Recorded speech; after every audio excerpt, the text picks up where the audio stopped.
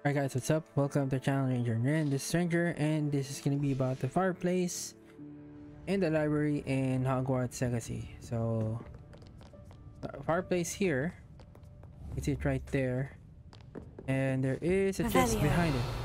You can see. The only way to turn that off is using this spell. So the only way you'll get the spell is if you progress through the game and do one of the assignments. Just gonna go ahead and press 1.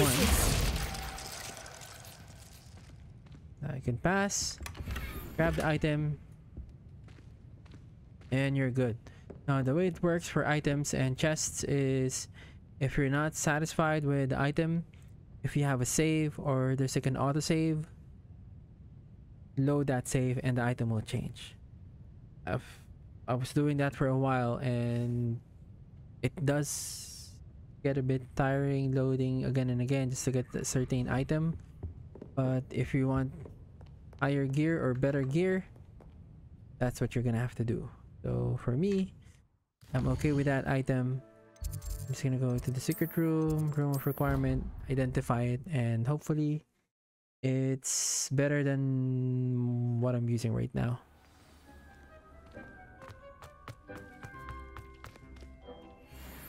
And it actually is.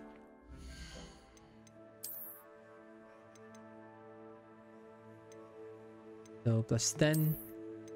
I don't like that look, so I'm just gonna change that.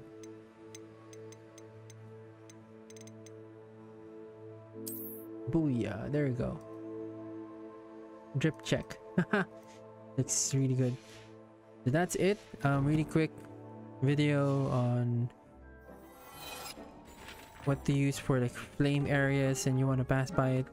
So just again, here's the spell.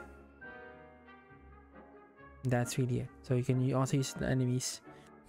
So if you find this helpful, like, share, subscribe. Thank you for watching, and I will see you in the next one. Thank you.